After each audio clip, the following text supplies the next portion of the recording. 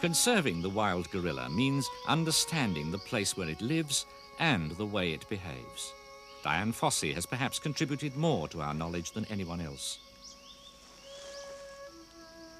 Her years of painstaking observation in Rwanda would dispel the age-old myths and reveal to the world the shy, unaggressive creature she came to know so well.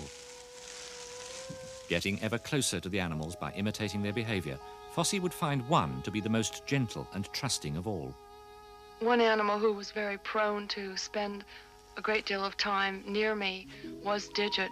And I think it is because he has no peers within his group that he was so attracted to me. He was very curious and always very anxious to come forward and investigate things like the cameras, thermoses, notebooks, or gloves.